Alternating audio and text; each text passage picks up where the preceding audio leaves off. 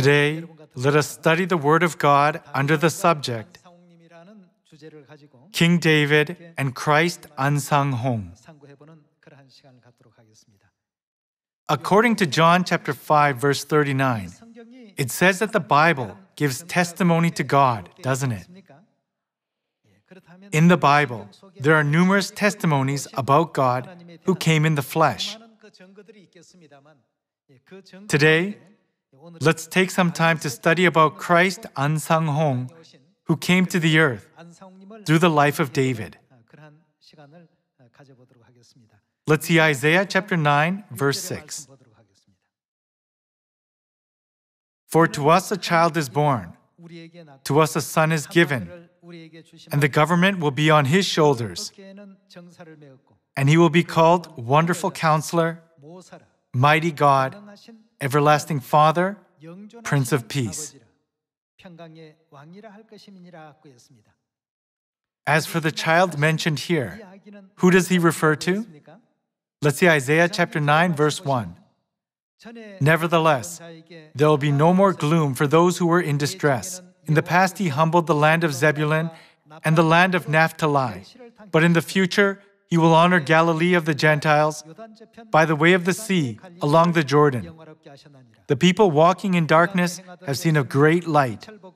On those living in the land of the shadow of death, a light has dawned. As for the child who honored Galilee, who is it referring to? The prophet Isaiah described Jesus Christ, who would preach the gospel in Nazareth, Galilee, 700 years before Jesus was born. Though it says a child, a son was born. When we look at the titles he had, he was Wonderful Counselor, Mighty God, and Everlasting Father.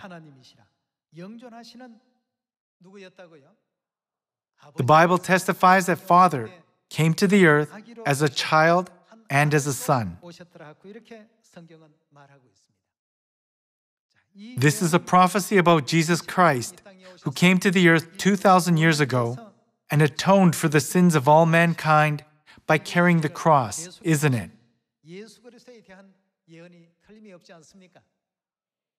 Here it says, Everlasting Father, Prince of Peace. In verse 7, the prophet Isaiah left a more detailed description about God who came in the flesh. Of the increase of his government and peace, there will be no end. He will reign on whose throne? David's throne.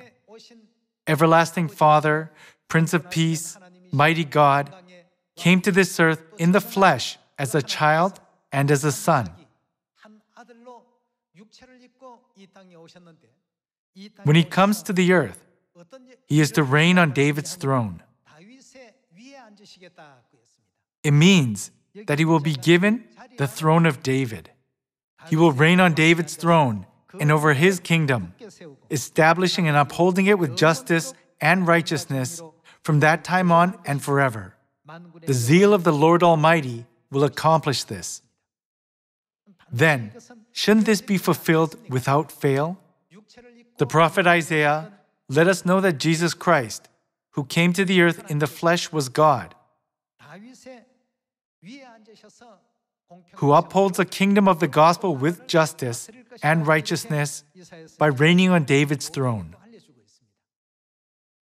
However, this kingdom of the gospel was trampled on by Satan. Through the 3rd and 4th centuries and into the Dark Ages, one by one, Satan destroyed the order of the law of the new covenant, which God had established. The Sabbath disappeared, and the Passover was abolished. After they disappeared, what was established in its place? Falsehood began to be established. Sunday worship was observed instead of the Sabbath, and Christmas instead of the Passover. Then did this kind of spiritual darkness continue on forever? After the apostles died, there was an age of their disciples, and then a few more generations ensued. Finally, in the 4th century, all of these truths disappeared. All kinds of teachings that Jesus Christ had never taught began to come into the churches. About this situation, the prophet Daniel wrote, "Satan, the devil, will change God's set times and laws." Apostle Paul warned very sternly about this matter in Galatians chapter 1. Do not destroy the law of the truth of life, established by God, the King of the universe, who came to this earth in the flesh as a child and as a son. He said, this is the covenant of covenants that can never disappear, since God Himself established it to lead us to the eternal kingdom of heaven. For that reason, God even named it the everlasting covenant, didn't He? Despite God's warnings, false doctrines began to infiltrate the churches. Let's see Galatians chapter 1. Galatians chapter 1, verse 6. I am astonished that you are so quickly deserting the one who called you by the grace of Christ and are turning to a different gospel. God established the most perfect truth in the universe by coming to the earth in the flesh. But the perfect truth was changed and replaced by man's thoughts. Verse 7, which is really no gospel at all. Evidently, some people are throwing you into confusion and are trying to pervert the gospel of Christ. But even if we, or an angel from heaven, should preach a gospel other than the one we preach to you, what will happen to him? Let him be eternally condemned. God warned us that those who pervert the gospel will surely be cursed. Although there were teachings and warnings in the Bible, the truth began to be changed. Finally, the law of the truth, which God established to save mankind, disappeared from the earth. God, who sees the end from the beginning, foresaw that the truth of life, which He established at His first coming, would be destroyed by Satan. This is why God promised He would appear a second time for those who would be waiting for Him in Hebrews chapter 9. Let's go to Jeremiah chapter 30, verse 8.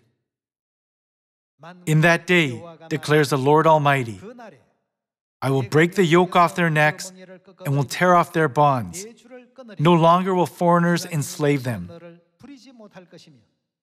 Instead, they will serve the Lord their God. And who will they serve? David their king, whom I will raise up for them. The prophet Jeremiah wrote this prophecy long after King David had died. It says here, David their king, whom I will raise up. This is not referring to a past event, but a king who will be raised up in the future, right? Then David their king mentioned here refers to a prophetical David, not the physical David who was the second king of Israel.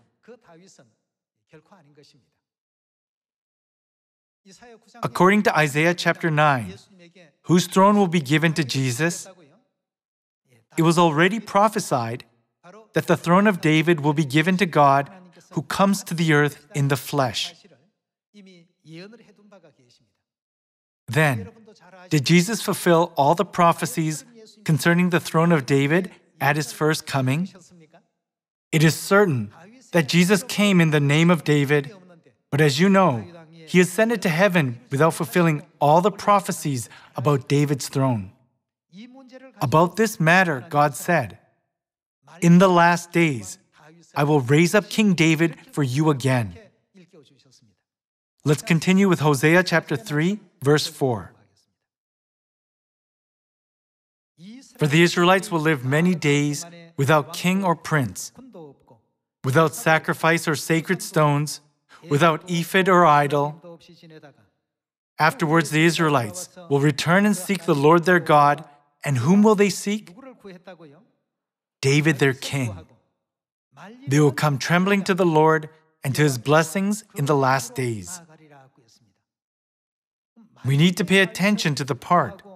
They will seek David their king and come trembling to David in the last days. In Jeremiah chapter 30, it is written, "In the last days, they will serve David their king." Here the prophet Hosea also prophesied about the last people of God, saying, "In the last days, they will serve King David and come trembling to him and to his blessings." The last days here refers to the last age of this world, doesn't it? Then, concerning the people living in this last age, only when they come trembling to David can they become God's children who come to the blessings of God, right? We need to clearly know who David is. Only then can we seek and receive him and come trembling to him. Jesus too gave revelation to Apostle John and mentioned how important it is to know David. Let's take a look at Revelation chapter 5, verse 1. "Then I saw on the right hand of him who sat on the throne a scroll with writing on both sides and sealed with 7 seals. And I saw a mighty angel proclaiming in a loud voice, 'Who is worthy to break the seals and open the scroll?' But no one in heaven or on earth or under the earth could open the scroll or even look inside it. I wept and wept because no one was found who was worthy to open the scroll or look inside.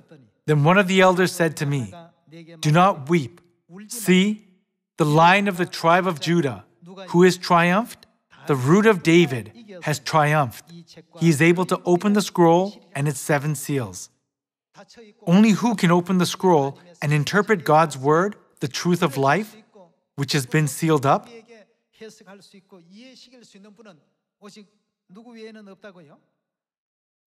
Only the Root of David. It says David, the Root of David, and the offspring of David. The Bible uses many different expressions. See, the Lion of the tribe of Judah, the Root of David, has triumphed. He is able to open the scroll and its 7 seals. He will open all that has been sealed up and hidden until now. So we must know who the Root of David is. It is the same person, both at his first coming and at his second coming. Let's see Revelation chapter 22, verse 16. "I, Jesus, have sent my angel to give you this testimony for the churches." What did he testify about himself? He said, "I am the root and the offspring of David, and the bright morning star." In one part, it says David, and in another part, it says the root of David. It also says the offspring of David and the bright morning star. There are many symbolic expressions that refer to Jesus. It is written in Revelation chapter 5, verse 5, "The Root of David has triumphed. He is able to open the scroll and its 7 seals." Who is the Root of David? It is Jesus Christ. In Isaiah chapter 9, verse 6, who was to reign on David's throne? It was Jesus Christ too. When we find out who honored Galilee of the Gentiles, it was a child who came as a son. But the titles that were given to him were Wonderful Counselor, Mighty God, Everlasting Father, Prince of Peace. In the spiritual world, he is God the Father. But Isaiah prophesied that he would come to this earth in the flesh as a son and as a child. Isaiah chapter 9 prophesied that he would come and reign on David's throne and over his kingdom and his people. However, the law of the new covenant, which he established 2,000 years ago, was totally destroyed by the devil. All the false teachings that Satan had sowed have been growing and spreading for more than 1,000 years, even until now. If God leaves this alone, all mankind cannot help but die in this age without the truth. So he prophesied in Hebrews chapter 9 that he would come a second time in the flesh to bring salvation. Let's see Luke chapter 3, verse 21.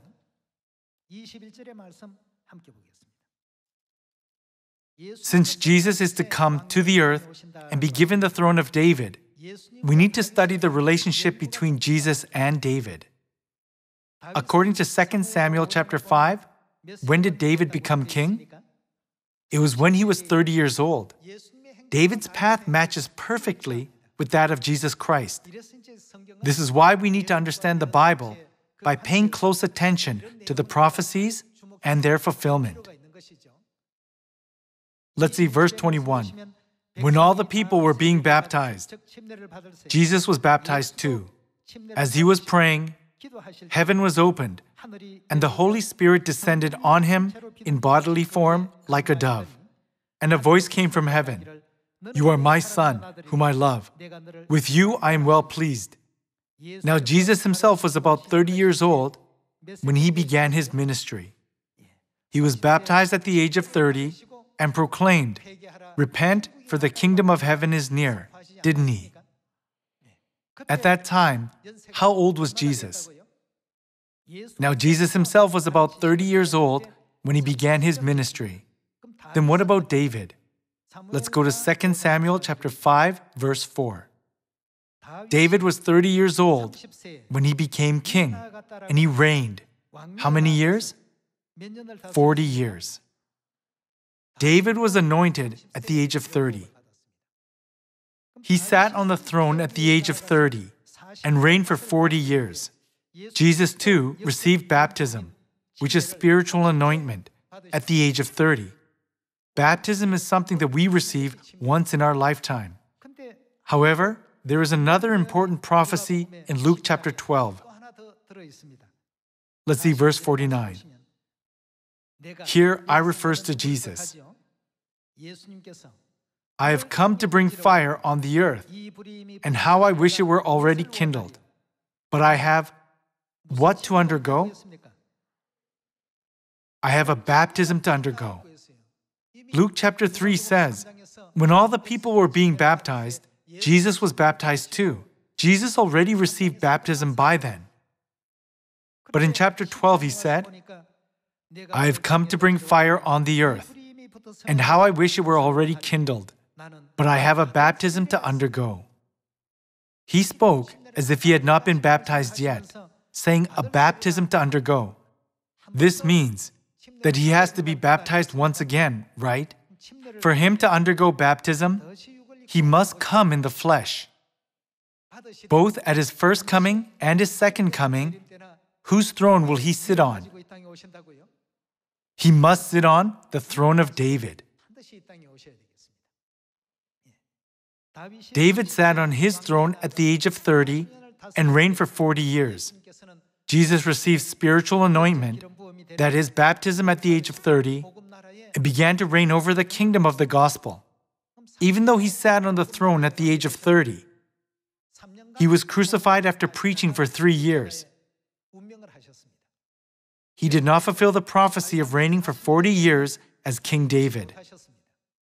Then when will he fulfill the remaining 37 years? As shown in Hebrews chapter 9, verse 28, he promised to come again to fulfill the prophecy of David. The second coming Christ must receive baptism at the age of 30 and preach the gospel for 37 years. Only then can he fulfill the prophecy of the throne of David. Since he said, "I have a baptism to undergo," baptism here is not referring to his first coming, but which coming? It means that he will receive baptism again at his second coming, doesn't it?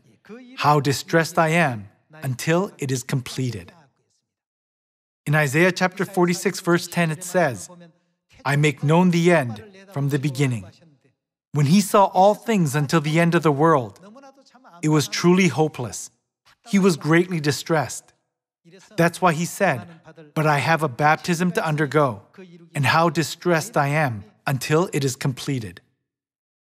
At his first coming, he ascended after reigning on David's throne for only 3 years. The remaining 37 years must be fulfilled as well. So he promised to appear a second time. Since he has to come with a body that can be baptized, he must come again in the flesh. He has to be baptized at the age of 30, exactly in accordance with the prophecy of David. The important matter is, in what year should he be 30 years old? About this matter, let's take a look at Matthew chapter 24, verse 32. Now learn this lesson from the fig tree. As for Matthew chapter 24, it contains prophecies to be filled in which days? At the end of the age. Chapter 24, verse 3. As Jesus was sitting on the Mount of Olives, the disciples came to him privately. "Tell us," they said, "when will this happen? And what will be the sign of your coming and of the end of the age?" The disciples were curious and asked about 2 things. When will you come again? What is the sign of the end of the age? Jesus is giving answers to these questions. In verse 32, Jesus told them to learn the lesson from the fig tree. Now learn this lesson from the fig tree. As soon as its twigs get tender and its leaves come out, you know that summer is near. Even so, when you see all these things, you know that it is near, right at the door. We've learned that the fig tree represents a nation of Israel. In AD 70, Israel lost its sovereignty and was completely destroyed. Although they lost their sovereignty, it was restored in 1948 after a long period of 1900 years. The Bible described this event saying, "The fig tree which was withered revived. Its twigs got tender and its leaves came out." This parable describes the independence of Israel. Now learn this lesson from the fig tree. As soon as its twigs get tender and its leaves come out, you know that summer is near. Even so, when you see all these things, in other words, when you see the fig tree's twigs get tender and its leaves come out, you know that who is near? It is near. He is near, right at the door. This is the answer given to the disciples when they asked, "When will you come again?"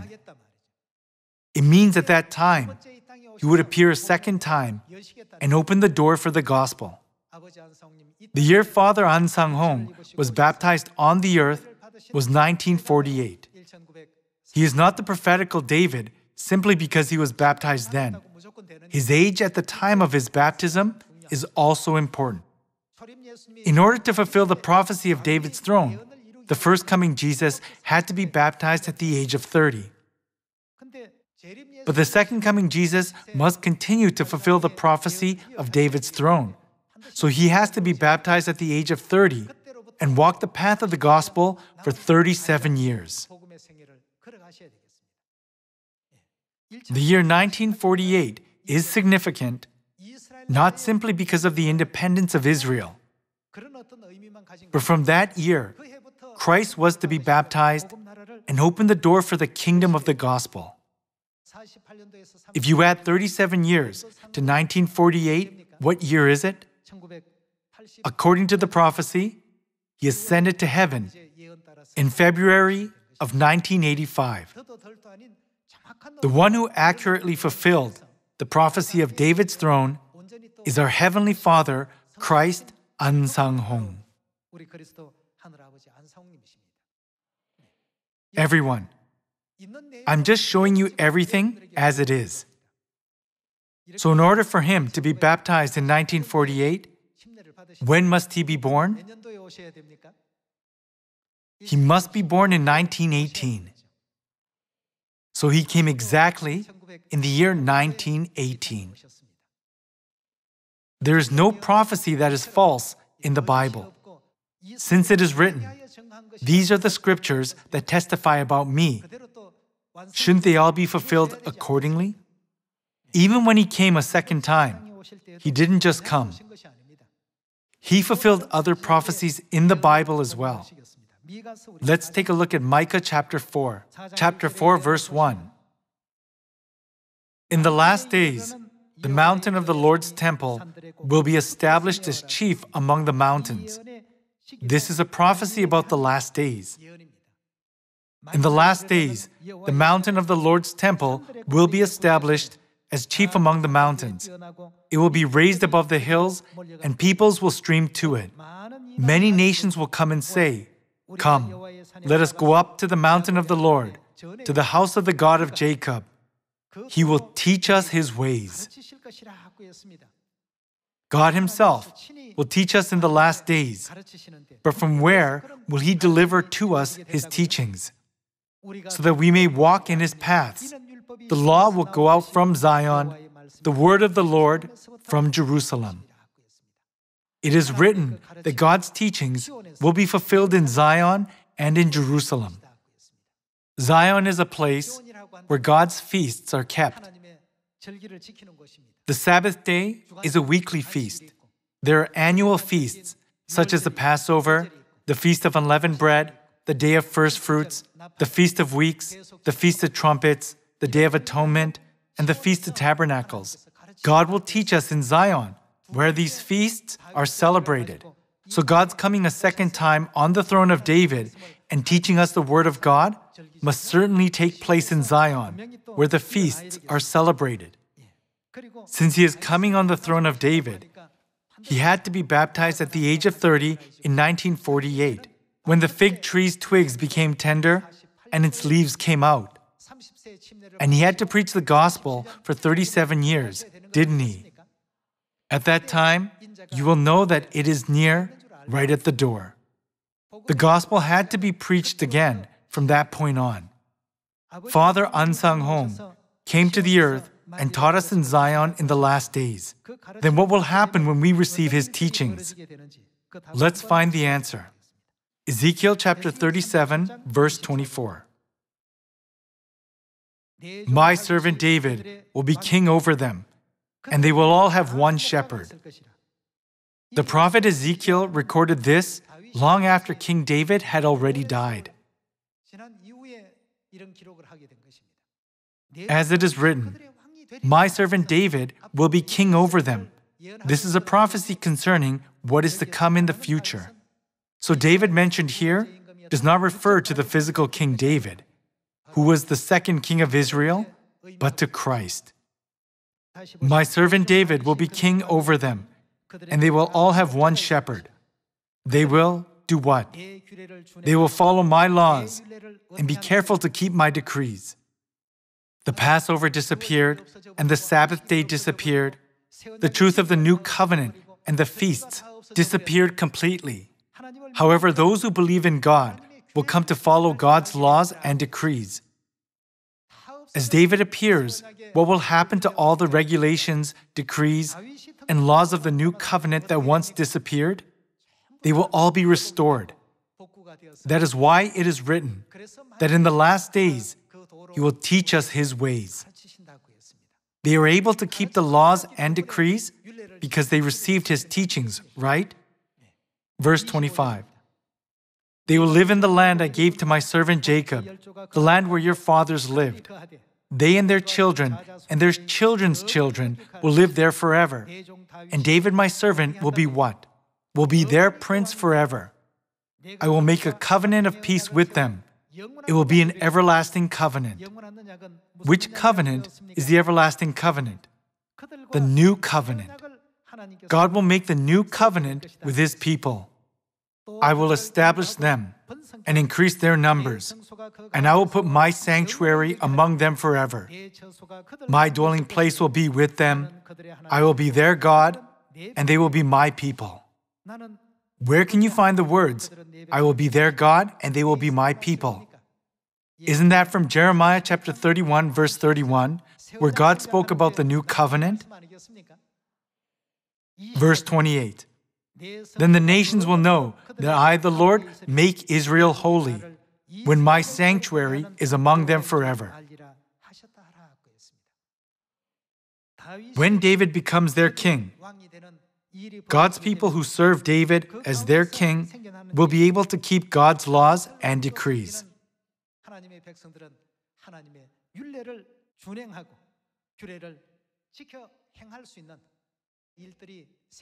According to the prophecy of David's throne, the one who came to the earth in 1918, being baptized in 1948 at the age of 30 in Naksam, Incheon, and ascended to heaven after preaching the gospel for 37 years, is our Heavenly Father, Kreste Ahnsahnghong. God, the Holy Spirit, completely restored all of God's laws, regulations, and decrees, which had been abolished and trampled on, and proclaimed the law of the new covenant Passover, leading mankind to the kingdom of life once again. He is our Heavenly Father, Kreste Ahnsahnghong. He is our God, who was testified through the Bible and walked the path of the gospel in this world. I earnestly hope we can build more firmly our house of faith on God, who is our rock, so we can all enter the kingdom of heaven that is near at hand with joy as the children of Zion. With this, I'd like to conclude today's sermon. Thank you very much.